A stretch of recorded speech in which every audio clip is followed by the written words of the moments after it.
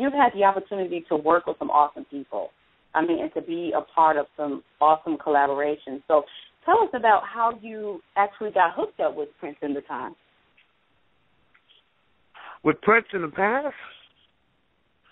Well, actually, I got hired to be the lead singer for the time, okay? Mm-hmm. Morris Day was going to be the drummer. Morris and Prince had called me and asked me to have a meeting with them. So we went to this very famous musical restaurant in Minneapolis called Rudolph's, a barbecue joint.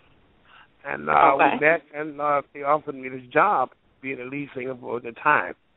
And so we started to record and things like that at Prince's house out in Minnetonka. And I started asking questions in reference to the financial aspect of this venture.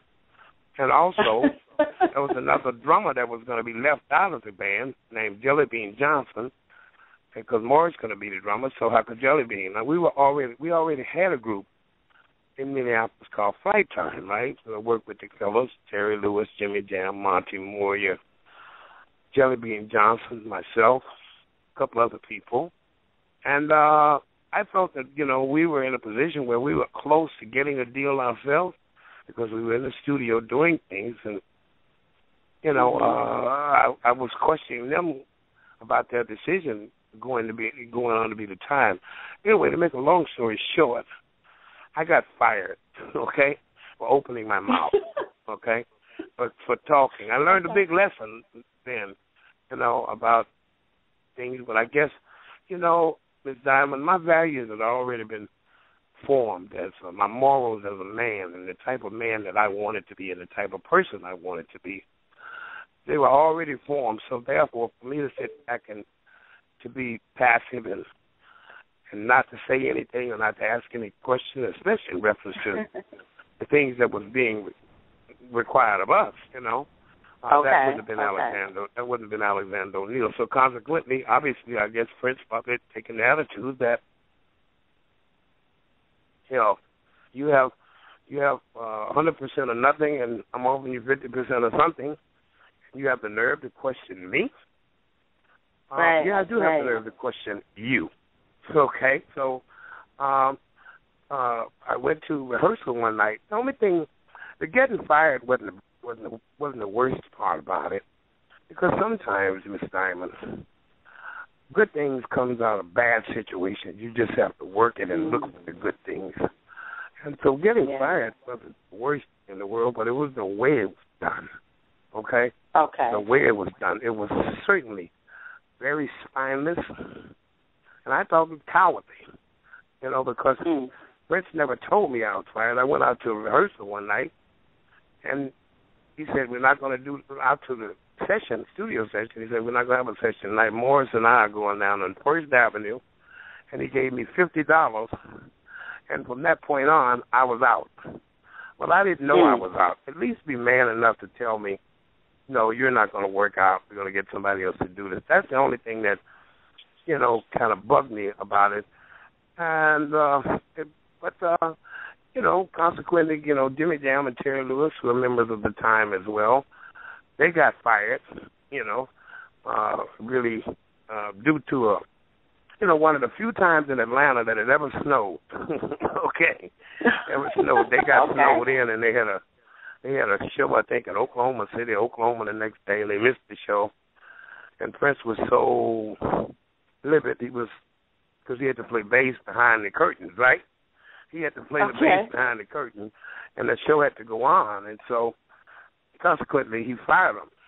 One of the best things that happened to them as well, because they went on to form their producing collaboration, Flight Time Production with Jimmy Jam and Terry Lewis, and all the wonderful hits that they've written over the years. And they were my friends. They are my friends, and they were basically describe the epitome of friendship, because these guys are.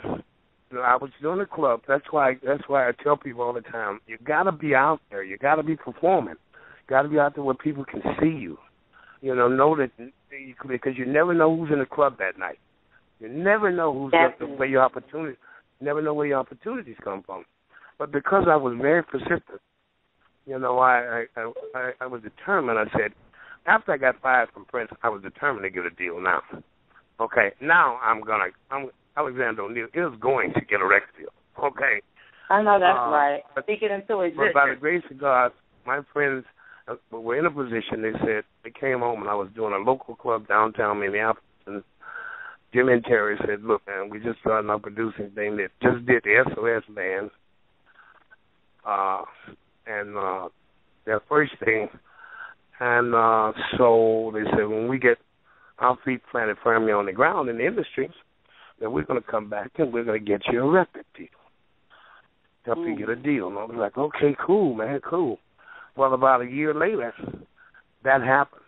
And it's so crazy because, I had given myself 10 years to, actually I decided in 1975 that I'm going to be no more bands. If I'm going to go my way, I'm going to be a solo artist, and that was it.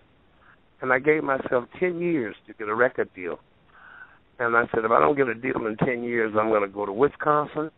I'm going to truck driving school.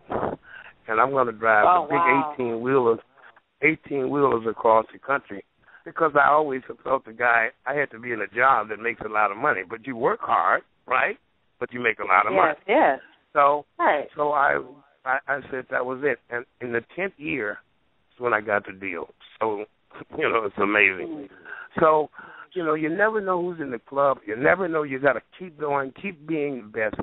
Because in the local music scene in Minneapolis, St. Paul, we were packing them in. We were doing like 3 nights a week.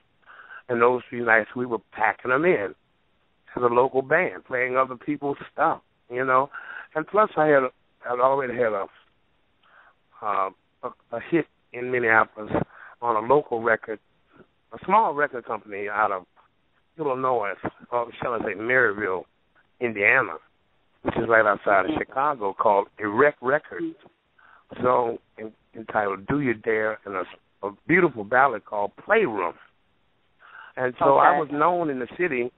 I had already had the R&B stardom in the city, because back at that time, there wasn't very many. There was a few records out, but, you had to be pretty daring to put your own record out and stuff like that. And I worked with a good team of guys that we decided that we were going to keep going. We weren't going to let anything stop us, and it worked out